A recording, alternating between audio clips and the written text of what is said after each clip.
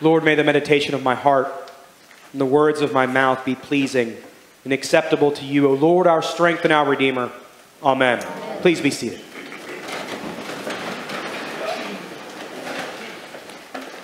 I wrote my sermon Saturday afternoon, and well, Saturday night occurred. So I want to try to bring these two things together. The first is that violence has always been a part of our society. It is not something new for us. And yet, here we are today, after a presidential candidate, a former president, was millimeters away from being assassinated. Thankfully, it was his ear that was grazed. But a young man, a 20-year-old young man from Bethel Park, Pennsylvania. By the way, I went to youth group in Bethel Park, Pennsylvania. St. David's in Verona, which is in Bethel Park. That's where I went to youth group. So it's like, whoa. A young man from Bethel Park, Pennsylvania, shot and injured a potential next president, a former president of the United States. So today I want to kind of talk about two things. One, I want to talk about the violence that occurred to John the Baptist and how political violence has always been. And secondly, I want to talk about how here at Christ Church, we have people who are one end of the political spectrum to the very other end of the political spectrum. We have them all. We have people, I remember one of the old-timers of the church when I first came said, hey, I remember a day when we had the president of Bell County Democratic Party and the president of the Republican Party here at Christ Church, both at the same exact church, and they were friends. They went out together. Well, here's the thing about politics now, as I think we can just all be aware of, is that it's fractured. Is that we live in a country where it's us and them. Where whatever tribe you belong to wholeheartedly. And we have lost something of the world of civics. The world where we can agree to disagree. A world in which we can say, you know what, the way that you want to follow liberty and the pursuit of happiness, and the way that your vision for this country is different than mine, but we need each other. We've lost that. We've seen it now for going on, as far as I can remember, back to the Clinton campaign, this was just going and going and going. Now, here's the thing. This may have been happening in the 60s, you know what I mean? But what I do know is this, is that as a country, we cannot let violence be the answer. We cannot. And we have allowed violence to be the answer. We have, as a country, allowed violence to be something that we have been okay with. Something that we have helped. Something that we have prepared for. Something that we have stood behind. And that violence has now percolated itself to a young man, a 20-year-old young man, who decided to take it upon himself to do something. It's not the way it should be. Have you ever been caught in a lie? Have you ever been caught cheating? Have you ever done anything to try to cover something up? Right? This is my proper sermon, by the way, now I'm getting into. I remember once I was playing baseball in my living room. And I was throwing the baseball against the couch. Boom. It was hot outside. I didn't want to go outside. So I'm throwing the baseball against the couch. It's hitting the couch, bouncing on the floor. I'm picking it up, throwing it back. And I'm doing this. And one time I go, whoom. And I kind of made a curveball happen. That's just bad aim for everyone in here. And it hit the corner of the couch. It bounced up. And my mom had a vase. Not a vase. A vase. Because it was expensive. She had a vase. And the vase was on top of this little curio cabinet, and the baseball, the vase exploded. And I didn't know what to do. What are you supposed to do? I was 9 or 10 at the time. What am I supposed to do? I don't know. The only thing I know is that this is, I'm going to get a spanking out of this one. You know what I mean? Like, this is a whooping. And so I immediately decide, okay, I'm going to cover it up. I gathered up all the chunks. I pushed everything into my hands. I carried it into my bedroom, and I put it underneath some clothing in a closet. See, today when we talk about John the Baptist, when we talk about David, we talk about people who are men after God's own heart. David, a man after God's own heart who commits murder, who commits adultery, who is eating food off the table that was not supposed to be eaten from, is blessing the people. He's not a priest. He's not allowed to do that. But this is David. And we hear about John the Baptist, a man who walked around in camel hair, ate locusts and honey, had crazy hair, and was not someone that you wanted your daughter to date. And here's the thing. These two people are men after God's own heart. Every day, I'm told by someone, I'm not good enough to go to church. Every day I hear. There is not a day that goes by that someone doesn't say something along the lines of, well, I go to church, but I'm just not good enough. And every time I hear that, I think, clearly these people have never read the scriptures.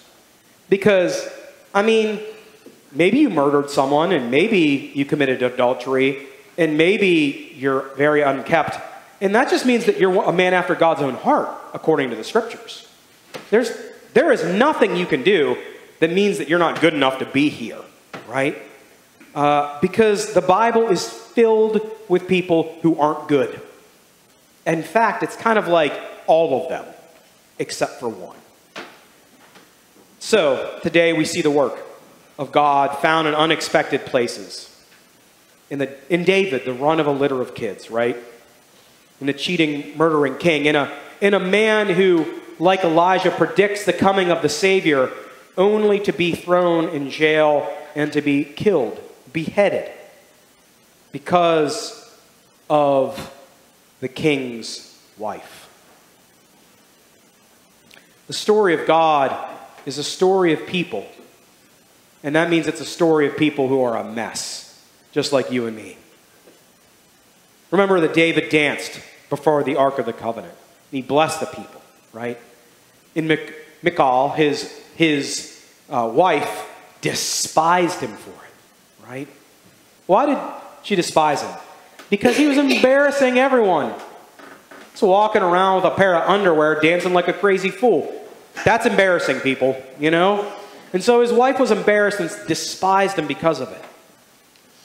Today, we don't just talk about David and John the Baptizer, though. We talk about mercy. We talk about God's work in our lives and how He's the one who brings about change. I was thinking this week a lot about Billy Joel, and I remember the song, that Downeaster Alexa. And remember it says, like all locals here, I've had to sell my home. I'm too proud to beg. I work my fingers to the bone so that I can own my Downeaster Alexa. So I can take it to Long Island Sound. So I can sail it. I work my fingers to the bone. And we have a sense as Americans that if we work hard, we're owed something. That if we work hard, we should get it, right? We tell our children, if you work hard, you can be anything in the United States of America, right? He was told as a young man that if he worked hard, he would be a bayman in Nantucket Sound. It wasn't the case. And for us Christians who think that if we can just work a little bit harder, if we can be a little morally better, right, we can achieve some sort of spiritual acumen, like God will respect us more. But today the collect says this. O Lord, mercifully receive the prayers of your people who call upon you. Grant that they may know and understand what things they ought to do, and this is the key part, and also may have grace and power to accomplish them. We forget that without God's grace and power, through Jesus Christ our Lord, we cannot accomplish any of the oughts of life. See, the mercy of the Lord is what helps us. It's what cleanses us. It's what defends us. It's what keeps us safe. It's the Lord's help.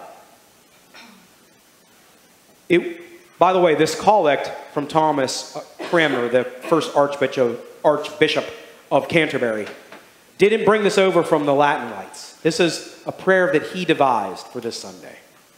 This theological treatise summarizes a pastoral and anthropological truth. Okay, big words. Anthropology, right? The way that you and I are as people. The theology of people, right? Thomas Cranmer had a low theology of people. He didn't think we could do things. Because he watched people, and he went, they say they can do stuff, but they can't. Yeah, that's what the Reformation was about, people. But he also had a very high Christology, meaning he believed that Jesus could do anything. And so we see that at work today. Cranmer understood from the scriptures that God was not interested in the outward expressions that we have. He didn't care what we looked like or how we behaved. Because what happens in the heart is what matters to God. Today we hear from Psalm 24. Who can ascend? Who can ascend to the great loftiness of God? Can't do it ourselves. So I told you I'd get back to, I went into my closet, I pulled up the clothes. I'm 9 or 10 years old, and what do I have access to? Elmer's glue. So I used Elmer's glue, and I glued the thing reasonably back together, but it's with Elmer's glue. You know that Elmer's glue is not the best thing. It's a rather cheap glue, you know? So I bring it, and I think to myself, though, I made it. I've kind of like, this is my repentance. And I was like, so I'm going to just bring it to my mom, tell her what happened. She'll, like, forgive me. Because, like, look, I basically put it back together. There was chunks missing. And so I bring it back, and I set it down on the table. And I said, Mom, I'm sorry. I broke the vase, but I fixed it. And my mom looked at me, and I knew I was going to die. My mom looked at me, and she said, I think we have different definitions of fix. Ooh. So, sometimes we try to fix things, but they can't be fixed. They can't be fixed. So, where are our hearts to be fixed? Where do we get our hearts fixed? At the cross. In the passion and the hallowed ground at the foot of the cross, where like John the Baptist, whose disciples take his body and lay them in a tomb, the difference between John the Baptist and Jesus, we know very well, is that John the Baptist was laid in the tomb and never came out. And Jesus was laid in the tomb 3 days later to not be found because he was alive. And our hearts are fixed because Christ is alive in us and in you and me. Not self-improvement, not 7 ways to a better you. No, a new life because God died for you and rose again. That's what happens. That's the power that we all desire.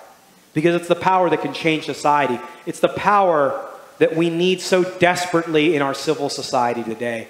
A remembrance that every one of us here are brothers and sisters in Christ. And this nation that we belong to is a temporal nation for you and me. It's going to come and go. But you and I belong to a nation in our Son, our Savior, Jesus Christ, right? In heaven that is eternal and everlasting. And it's that nation that we want to mirror on earth. A nation that doesn't say, We can't stand you because you think this way, or we can't stand you because you think that way, but a nation that says, we sacrifice together, we live and love as brothers and sisters in Christ, and we are together. And sure, we might think differently politically here and now, but we are one in Christ. So let us remember that as we remember to come to the fount of every blessing, that we can tune our hearts to sing thy grace. Streams of mercy that never cease call for songs of loudest praise. Lord, may we all be taught some melodious sonnet sung by the flaming tongues above, so that we can praise you. Praise the mount, the place where you died, the cross. Oh, fix me on it, God's unchanging love. In the name of the Father, Son, and Holy Spirit. Amen. Amen.